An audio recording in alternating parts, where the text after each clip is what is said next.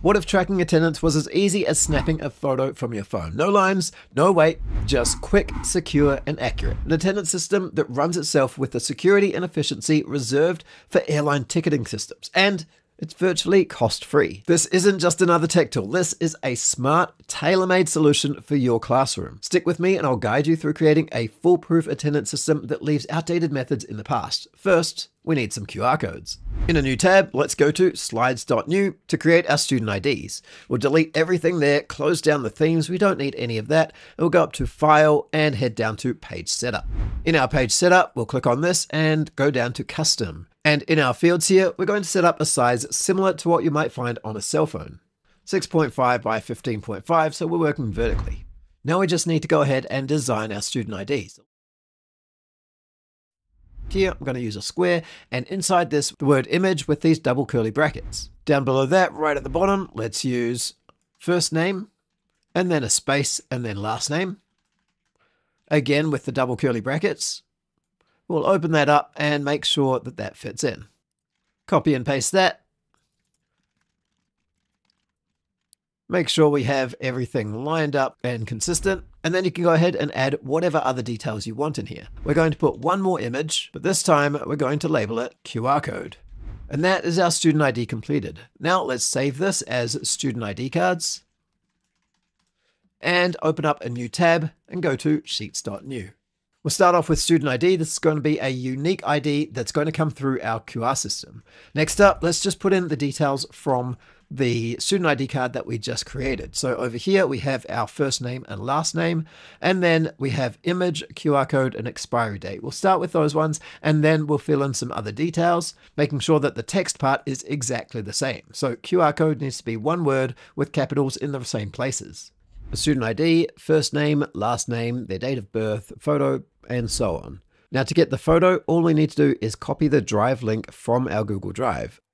We can right click, share, copy link, paste that in place, and there's our photo. Just do that a bunch of times until you've got all your photos on. Now, if you've got a lot of students, you might want to use a script to do this. Once we have everything in place, we'll go to the end of the columns and we'll create a new header called QR code. This again needs to match this text exactly.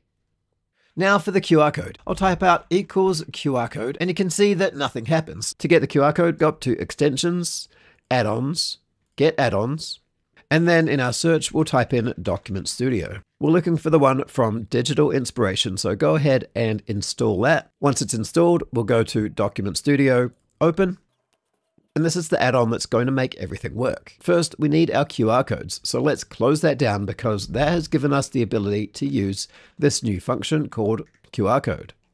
We'll select just the student ID and press enter. And that gives us a link, which leads us straight to a QR code. Now this QR code is just the student ID, nothing else. Let's re-enter the formula and type A2 to A. Press enter, and that gives us a full list of QR codes, each one personalized to this student ID.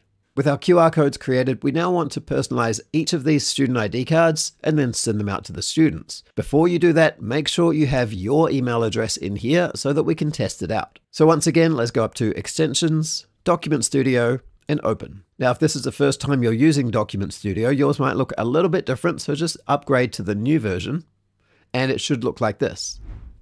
We'll go up to Create Workflow. We'll call this Attendance. And it's coming from our Student ID Cards worksheet, which is this one down here. Click Continue. We're going to process specific rows just so that we can test it out. And we'll click Choose Row Number less than, let's say 5, just to test it to see what happens. Click Continue. And now's the part where we create our personalized Student ID cards. So we'll click on Create File. The document template is the student ID cards we just created. So we'll click Choose, Presentations, Student ID Cards. We can see 5 markers have been found, which matches these details here and these headers back here. Choose where to save them. I'm going to select the new attendance. If you want, you can choose a subpath. I'm not going to. The output name will be the student ID and it'll be a PDF. We want to share this with the email address so that they can have access to it and see the student IDs once we send it to them. Untick the last one. We don't want to notify them by email because we're going to send a customized email directly to them, and click on Done. So that's our student ID cards created. Now we want to email them. So click on Add Another Task and we'll click Send Email. I'm going from Gmail. Sender's name, well, that's me. Email column is email address, and the reply to, well, that's me again. For the email subject, and this WYSIWYG here is what you see is what you get. So whatever we write in here is what they'll receive. Put in whatever email you want into here. I'm going to paste this one in here that says, Kia ora, first name. We hope this email finds you well. We're excited to welcome you to Formula 24 for the upcoming academic year. We've got an attachment to this email. It's a student ID card. And here's some key points for the student ID card and how to save it to your phone. Make sure that this is ticked so that they receive the student ID cards with their email, and click Done. That's all the details created. So let's click on Save and Run. We'll click Show Details and select the rows that we want to process. We're only doing a test to see that it works, so we'll run 2, 3, and 4 just to make sure everything's running fine. We'll click Run Workflow and you'll see the time elapsing. And it's all finished within 50 seconds. If you look in the background, we can see 3 files. And if we click on them, we have a photo, the name, the QR code, and the expiry date. We can go ahead and run all of this. So if we go back up to Extensions, Document Studio, and Open, we have our attendance. Let's click on Edit. And if we go over to Run, it tells us that we have 22 documents remaining that we can create per day. So once the day rolls over, this will jump up to 25 again.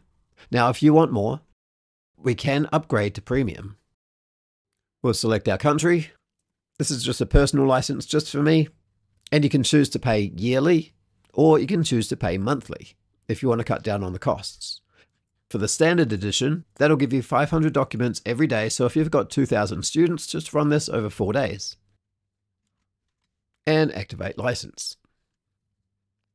With the Enterprise Edition, we can see we now have 2,000 documents available, 2,000 emails available, so we can run all of these with no problem.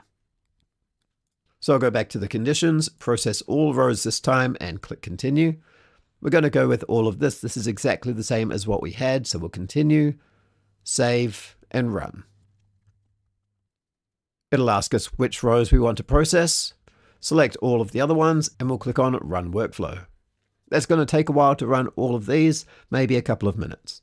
And just like that, we have all of our details here. Now, I sent this to myself, so before you do run this, make sure you run it to your actual students. If we go to my email, here's all of the welcome emails that I just got, and it has the attachment as expected. Now, your students can save that PDF directly to the home screen on their phone, so when they come in, they can just tap that so it's open and we can scan it. If they don't have a phone, well, they can just print it off and maybe paste it into their diary or journal and then show that when they walk in the class. Now, the next step is how do we as teachers actually scan them in?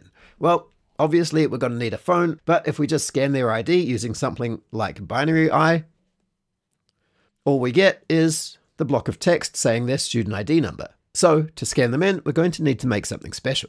First, let's jump back to our spreadsheet, and I'm going to quickly title this as Attendance. Let's open up a new tab and call this Scanner. Up the top, we'll put in some headings. Give this one a format of date time, and we're just going to duplicate that tab. We'll call this one Scans. In A2, type in equals, open a curly bracket, scanner, A2 to A. Close with a curly bracket and press enter, and we'll get nothing. If we type anything into here, then that's automatically going to duplicate in our Scans tab. We'll see why that's useful in a bit. Now with this set up, let's go up to Extensions, AppSheet, and we're going to create our own app. Almost instantly, it creates an app for us, but it's not exactly useful. So let's cross that off and just have a look at the layout here. On the right-hand side is what our app looks like. I'm just going to untick or unswitch this edit so that we can't edit things, but we can still use things. If we click on any of these, we get the student's full details. And if we want to see their photo, we can click on that and it gives us their photo. And while that's good as a student management system in your pocket, let's actually change things around a bit. So first, let's go to data, and we can see that we have student ID cards. We want to add in the scanner and the scans tabs. So click on plus, and up the top you should see scanner and scans. If you don't, you can navigate to it through the Google Sheets options, but I'm going to add them both here.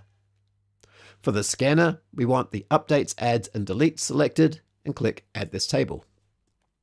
We'll add another one, scans, and this time we want it read only. So we're going to set this up so the scanner is where we actually scan with our phone, and the scans tab is going to show us what's already been scanned. So in our scanner tab, I'm just going to hide this away so we can see more. Make sure that the student ID is not the key. If it is, this won't work. The scan ID should be our key. If we go across to our formulas, we've got a unique ID, so every time we scan, it'll give us something new. Down here in today, that should actually be now. And click on save. And if we go back here, let's change this to date time. For the student ID row, if we go to the very far end, click scan, save, and then we'll go to our views. Now I don't actually want to see either of these views, so let's click on student ID cards. Now that's what we already saw, and that was actually pretty useful. So let's move that to our menu navigation, and let's delete our statistics. In the primary navigation, let's just show this as we go. So in the primary navigation, we'll click on create new, call this one scanner, and the data will be the scanner data. So down here we can see scanner. Click on form, and we can see we have a scan ID. Now this is unique. Every time we scan, it's going to create a unique scan ID. Here's the student ID where we can just input the details. And then here's the date time that it was scanned. If we click save and go back to our spreadsheet, we can see that this scanned. For some reason, we still have statistics showing down here, so I'm going to click save and that should go away. Now it's important that you make sure that this is clicked on form. And if we go down, we want auto save and auto reopen selected. So that's going to automatically save once you've scanned and then reopen the scanner ready for the next student. At the same time, we'll click on the settings, go down to view type options, and then go down to advanced forms automatically. So it's going to scan the QR code, put the details of the QR code, which is the student ID, into the field, and then go to save, advancing as we go. Let's click on save. Now let's give it a try. Here on my phone, you can see that I've got an email. AppSheet, here is your app attendance. I'm going to click on install attendance and then install. Add that to the home screen. And here's our scanner. Let's just sync everything and click scanner. And we can see the scan ID, the student ID, and the date time. If we click this button here, that opens up the scanner and will open up one of our QR codes. Elena Ivanova, scan, there's our details, and click save. It opens up straight back to the scanner, ready to scan for the next person, but we can make it even better. Back in our attendance app, let's go to the data, making sure that we've got the scanner selected. And for the scan ID and the date time, we're going to not show those two. At the same time, tick this required box and uncheck this one. Click save. This gives us a little warning just saying that down the end here, we can't search for them, and that's okay. And now when we click on scanner, it opens up the scanner automatically so we can scan our student. It then reopens. Let's just turn the sound up. And that will continue scanning, so students can come in one after the other and continually scan. We'll go back to our scanner tab and we can see all of these details have come through. Over in the scans tab, we don't have anything interestingly, so let's put equals, open that curly bracket, scanner exclamation mark A2 to A, close the curly bracket, sorry, A2 to C, so that we get all of the details that we need. Back in our attendance app, we want to actually see all of the students that got scanned in by date. So let's go to our scans, untick these editable ones, click save, and then go back to our views. In the primary navigation, we'll click plus, create new view, scans. For this data, we're going to select scans and choose either deck or table, your choice.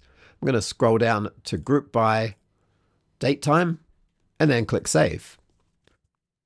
On the side, we can see everyone's grouped by the date. So on this date, all of these students were scanned in. If we want to know how many, we can click on this and click count, and we have 7 scans for this date. Just go through and count all the students to make sure that that number matches up with the number of students in your class. If for some reason you have multiple scans like I do here, a lot of 1008, we can just go up to the Google Sheet in our Scanner tab and delete the ones that are duplicates. Back in our attendance app, we'll click on Save, and we can see just those 2 students came in. Now, if you want to see the time that they came in, let's go up to Data. We'll add a new virtual column and call this Date. The formula will be date of, in square brackets, date time. We got a tick and click Save. Let's change this one to date time and this one to date. Click Save. Back to our views, we'll group by date. In our column order, we'll change that to date time and click Save. So we can see now that student 1001 came in at 10:57 and 1008 came in at 11 o'clock. Now this is a personal app just for you, but it doesn't take that long to get set up. So if you want one for each of your teachers, you can send this to them by going to the share button up the top, send that to their email address, and you can do that for up to 10 people as testers. Really, they're using it for real, but we won't tell anyone about that. If you want to actually implement this app, then you need to pay about $5 a month per user. So I just recommend going with the free version. And now we have a secure system where we can send the student ID cards with the QR codes directly to the students through their emails. They can come in, show us the details on their phone, and you can either be standing there with your app ready to go, or you can set this up on a spare phone, just sitting on the table, and then they can scan and move on. All of this gets saved directly to your Google Sheet, and if you're offline, then it doesn't actually matter because it's going to save it to your phone, to the app, and then once you get back online, it'll just sync directly to the Google Sheet. Now, if you want to filter this data and set up some sort of a dashboard for your administrator to see, well, we can easily do that in either Google Sheets or in Looker Studio, so make sure you click this video here.